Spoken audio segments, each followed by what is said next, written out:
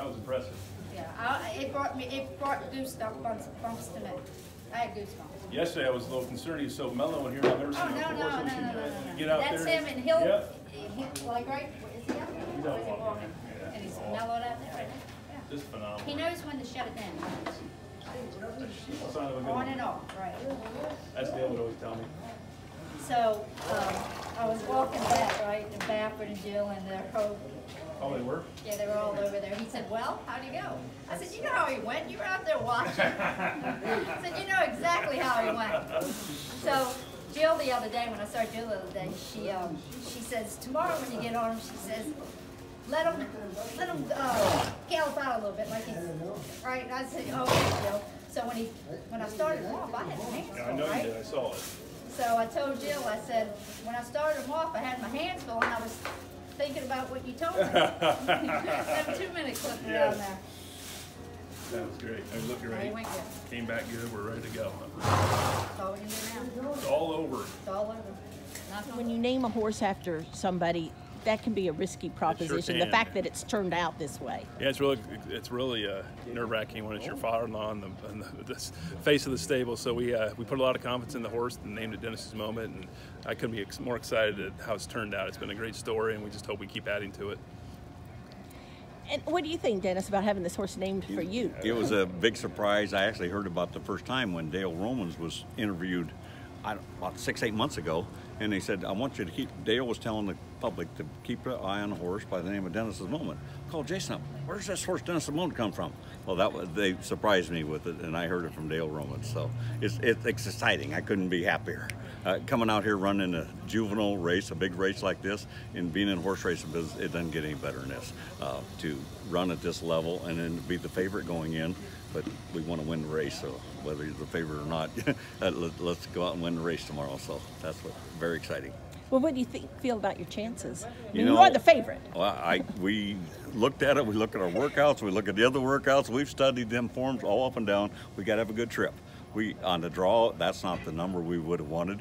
We have to like it now because it is what it is. And sitting at home and watch that come out of the computer and roll the little dice the guy had, and we got the draw we got, and he's got to figure out the strategy. So the nice thing about it, we got one of the best jockeys in the world on him, and so I'm sure he'll make it into a good trip for us. Jason, talk about just sort of the roller coaster this horse has been on. Dale was touting him very much before he ever ran. Yep. He runs. The jockey comes off shortly out of the gate. No fault of the, Right, no fault of Robbie. No. Yeah.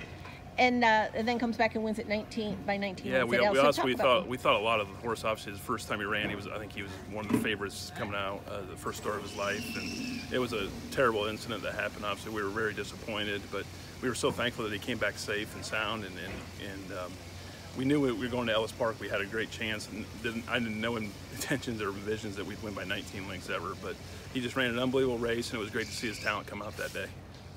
And then he comes back in the Iroquois, a length and 3/4 victory over a nice horse in Scabbard. But, I mean, I think it's deceptive. I mean, they were pretty cranked down on him. Yeah, absolutely. But, for a 2-year-old going 2 turns for the first time, a big favorite.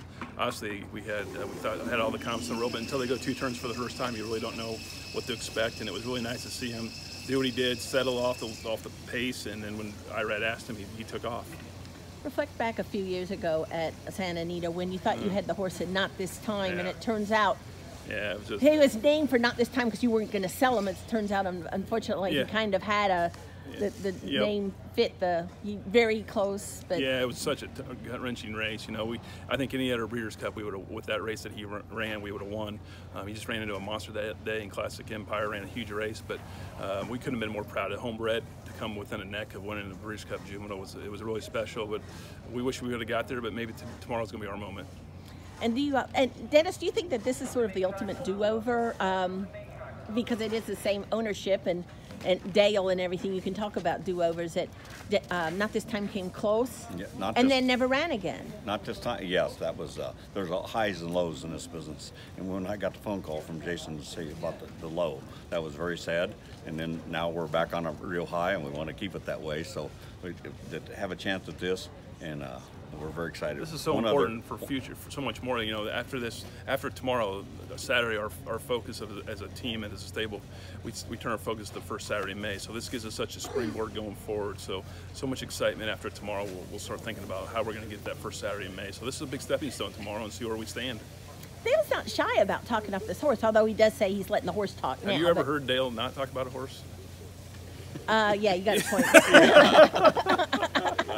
That's true, but even this horse, I think he's talking a little different about. But just, I mean, when you're hearing the stuff you're hearing, the fact that he's, you know, the favorite for this race over a Baffert horse who won a Grade 1 race here at Santa Anita. That was surprising us. You know, obviously Dale's thought a lot about this horse, and hear him compare him to some of the all-time greats that's been in the Romans barn.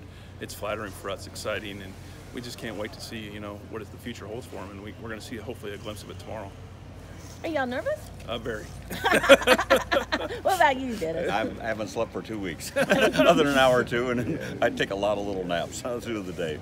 But yes, I'm very nervous. But I wouldn't, you know, that's what's fun about this business is, you know, coming out here and interacting with so many great people in the industry and your friends, and it's just it's a great weekend, and we're going to really enjoy the next couple of days, and that's why we're in this business. And if you don't enjoy these kind of moments, then you shouldn't be in the game.